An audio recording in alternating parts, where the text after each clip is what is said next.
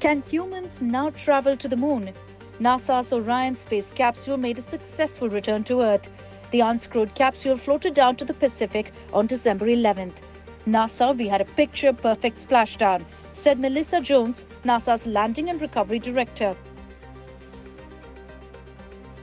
The main goal of this mission was to test if humans can withstand the temperature inside the Orion.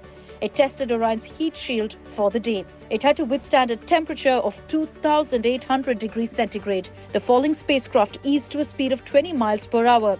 Hence, the Artemis 1 mission is accomplished. And I don't think any one of us could have imagined the mission this successful, but we had a very successful flight test. We now have a foundational deep space transportation system, and while we haven't looked at all the data that we've acquired, we will do that over the coming days and weeks and fully understand and appreciate the margins that are there. Artemis 1 mission is more than a 25-day journey around the moon, focusing on capability to extend human existence to the moon, human deep space exploration. It's going to be the first integrated flight test of NASA's deep space exploration systems, the Orion spacecraft Space Launch System rocket. SLS will carry 10 small satellites that will perform their own science and technology investigations.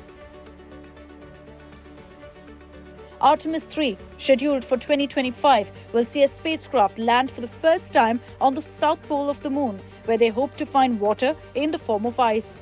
As part of the Artemis missions, NASA is planning to send a woman and a person of color to the moon for the first time.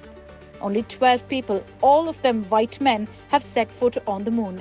That was during NASA's historic Apollo missions, which ended in 1972.